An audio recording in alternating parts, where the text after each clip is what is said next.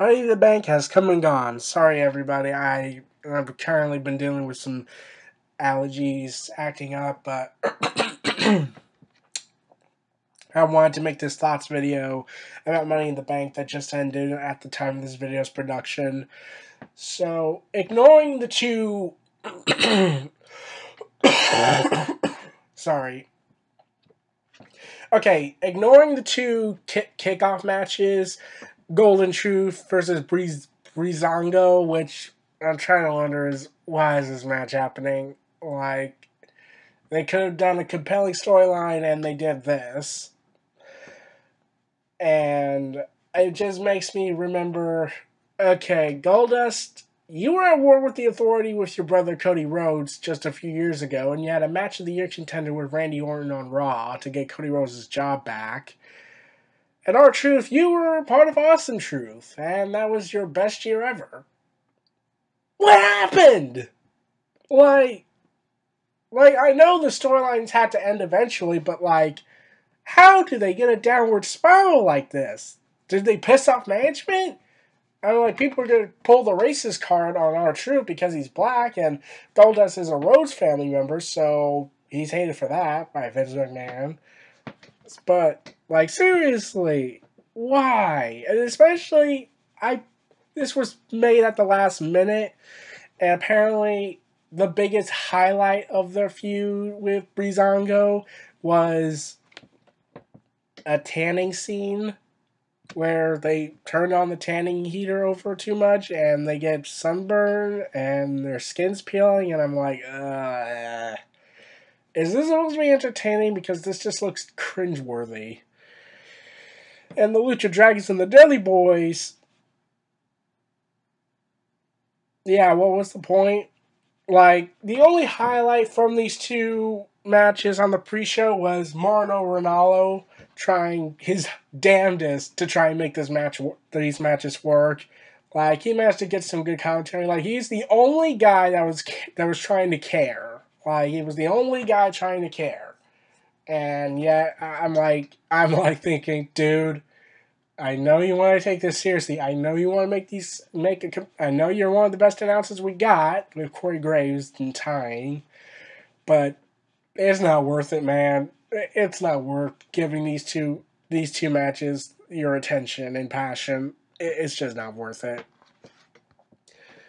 So, skipping those two matches because they were boring and past the time thing. Let's get to the official show. The New Day versus the Club versus Enzo Amore and Big Cass versus the Vaudevillains for the Tag Team Championship. And the New Day and Enzo Amore and Big Cass cut promos before the match started. And here's my biggest beef when it comes to these Fatal 4-Way matches, especially in Tag Team, is why do they have to have two guys in the ring and have to tag in the other team?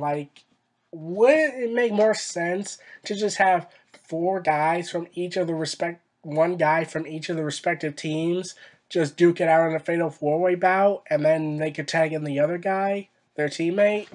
Wouldn't that make more sense? They clearly know this since they did this with the Roman Reigns, the Family Group versus the League of Nations versus the Wyatt family versus ECW match on Raw, but they didn't do that this time, and I felt like they should have. And really, eventually I'm trying to wonder, how's the referee keeping track of all this? A lot of people in the comments section on Bleacher Report were saying, wait, who was legal? Is someone, who was the legal man? And even after the match was over, people were still saying, who was the legal man? Because I don't think it was Aiden English. So, and I was generally confused, and I'm trying to wonder, how is the referee keeping track of all this? I'm yeah, it's scripted, and everything's all planned out, but, eventually something's gotta give. But overall, it is what it is. The New Day retains, which to me says that they are going to drop the titles at SummerSlam. It seems like the appropriate time to do that, and probably either to American Alpha or Enzo Amore and Big Cass. I feel like those are the two deserving teams.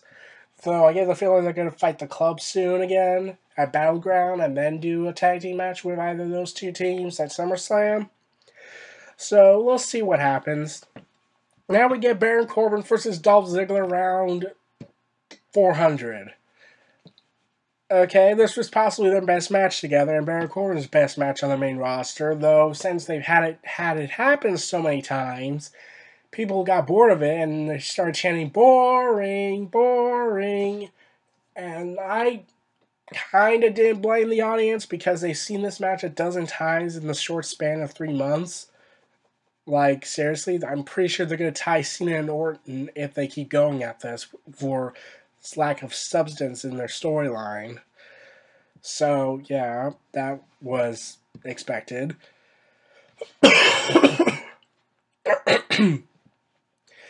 Baron Corbin finally got the win, and they're hinting that this feud's finally over, and I'm just saying, please let it be over, and Baron Corbin moves on to better things. Like, right now, Baron Corbin and Apollo Crews don't have any direction. They were just, like, brought up to the main roster because we need to bring people up to the main roster and bury them eventually.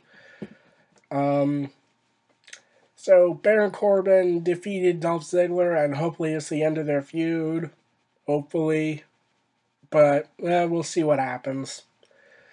Charlotte and Dana Brooke versus Natalya and Becky Lynch. It was 7 minutes long.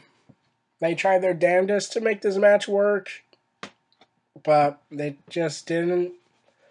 There were no really big highlights. Like, Dana Brooke probably had her best match on the main roster in this tag team bout, but that's pretty much the only thing to say.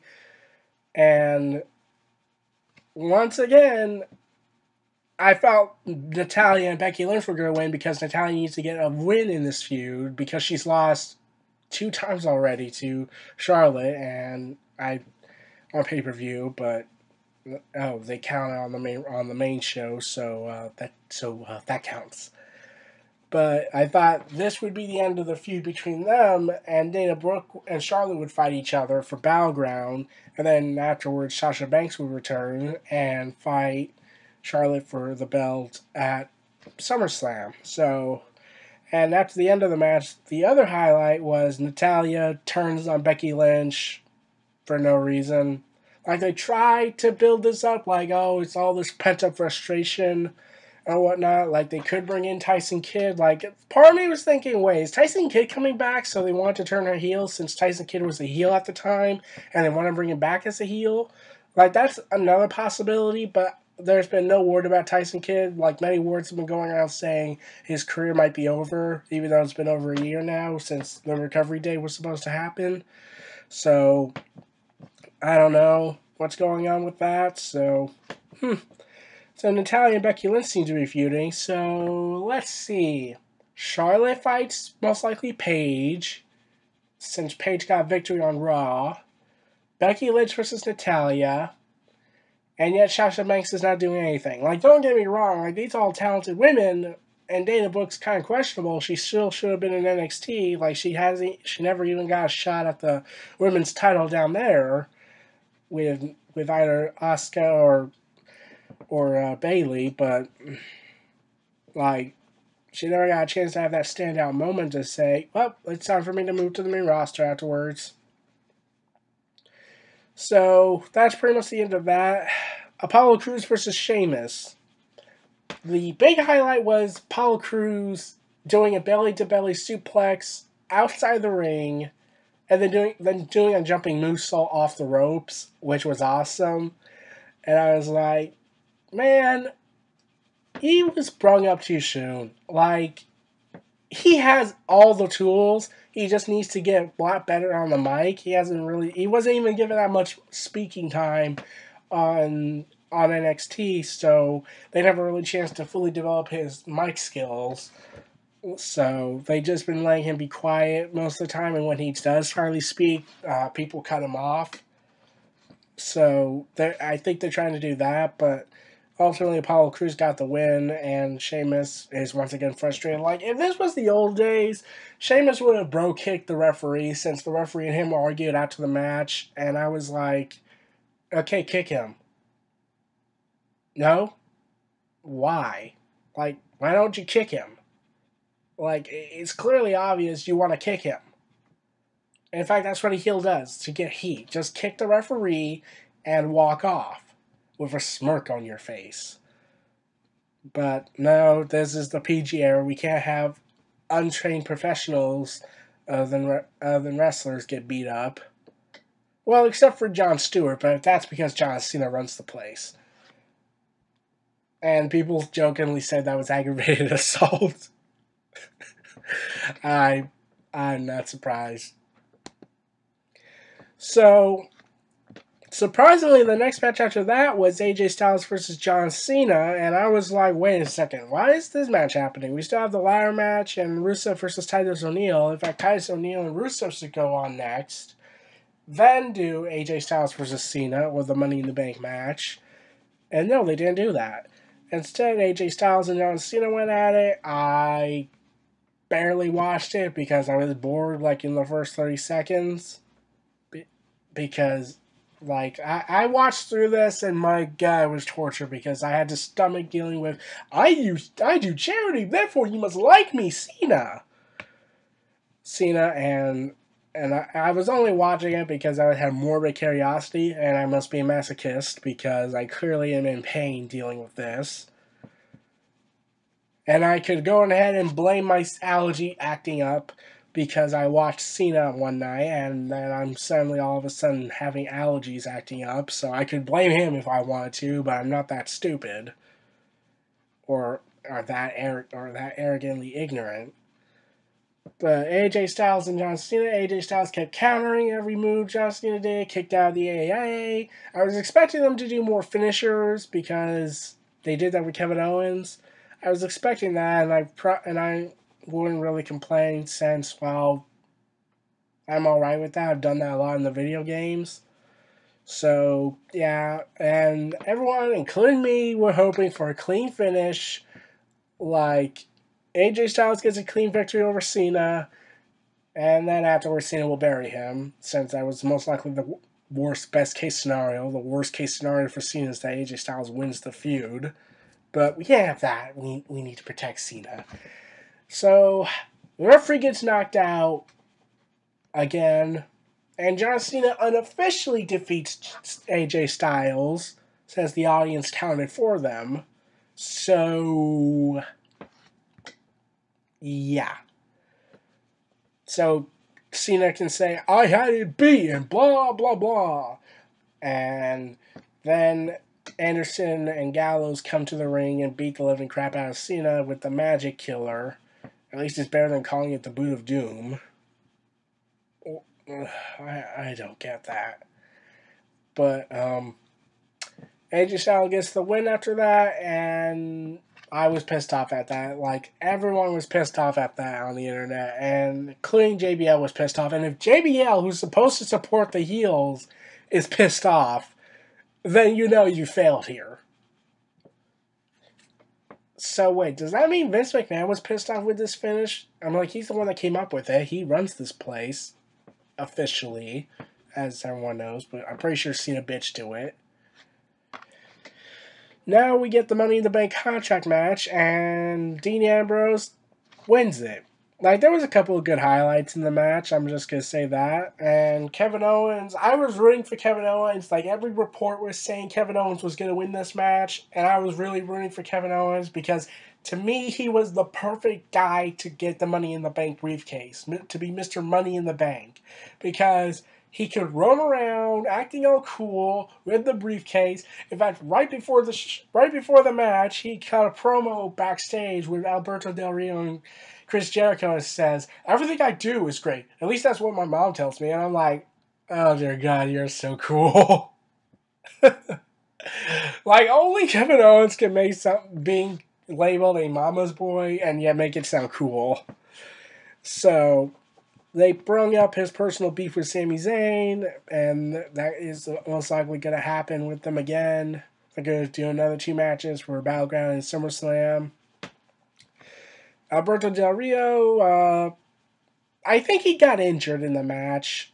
Like, I think he landed his head on the turnbuckle after he jumped off the ropes when he got thrown off the ladder. Because right before Dean Ambrose grabbed the briefcase, we see Alberto Del Rio being carried to the back, and this was right before the match was over. So I am going to assume that Alberto Del Rio got hurt until further notice. So I feel like the wrong guy won, and well, it's rare to see a face win the match because Cena set the precedent of, well, if it's a face, then he's going to do it the honorable way. I mean, like, RVD was a face, but he decided to cash it in a hostile ECW crowd, and they tried to make him look like a heel, even though Cena was the heel in the ECW audience. So, yeah. But boy, was I wrong what happened later at the night. So now we have Rusev versus Titus O'Neil, and what was obviously Titus O'Neil's best match on the today.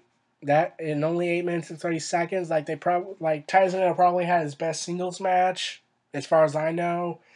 And Rusev is the dominant force. Titus O'Neil was the warring rhino. They duked it out in front of Titus O'Neil's kids, and his kids had to watch their dad tap out in front of them. And Rusev gets on the mic and says, "Your dad's a loser," and says, "Happy Father's Day, everybody." And then I remember, oh wait, it is Happy Father's Day. I completely forgot about that. I kind of lost track on that. So, yeah. So, that was a solid way to get heat, but nowadays it's about, well, how far can you push somebody off in the audience if you're not, well, if you're an indie guy, you would be cheered lovely. If you were buried by Cena, you'd be cheered. If you're a manufactured guy, then you'd be hated. Which is exactly what happened in the Roman Reigns Seth Rollins match. This match was confusing. That's the best word to describe it, to me at least. This match was really confusing for me because all throughout the match, the commentators were making Seth Rollins look like an underdog, citing his injury, citing his ring rust, citing how Seth Rollins had managed to overcome the mental barriers when he tried to do that sunset flip that he got injured from. And Roman Reigns was acting like the aggressor, mocking Seth Rollins, smirking, and seemingly laughing when the audience was booing him and chanting "Roman sucks." And, like, I'm wondering, wait, what was happening? Are they doing the double turn or are they not doing the double turn? Like, it was all confusing. Like I'm a little surprised they didn't let Roman, hey, Roman, target the knee. Like, we did that with Alberto Del Rio targeting Dolph Ziggler in the head when he got that concussion. So, if a face can do that, even though we failed miserably with that, I'm pretty sure we can make you do that. So, and there were times where Roman Reigns went for the knee. Like, he mockingly said, "This is all you got, and do you even know who I am now?" And then he grabbed Seth Rollins' knee and moved it. Like, it was like, oh, this is pathetic. And I was like, so are they turning him heel or not? Because one minute he's acting like a villain, and then he's acting like a good guy. And I'm just confused here. Like, I liked the match. I thought it was a great match. But it was just confusing, like the entire feud has been so far. Like, Seth Rollins, one minute he's a good guy, then acts like a bad guy, then acts like a good guy. He's the underdog, clearly. Roman Reigns is the established one, and yet they're trying to make him look like a good guy by bringing up the Shield, his brotherhood being destroyed. And that's pretty much it. And then it looked like Roman Reigns got injured, but then he didn't when Seth Rollins clearly attacked him. So I had to assume that they didn't that was planned. They wanted to give Roman Reigns somewhat of an excuse to lose because surprisingly he lost 1, 2, 3 clean. I mean, like, someone can make the argument he lost due to an excuse like John Cena did, and I won't disagree with you if you manage to get the evidence. But this was the first clean loss Roman Reigns had since 2014 against the Wyatt family at Elimination Chamber. That was the last time Roman Reigns was pinned clean.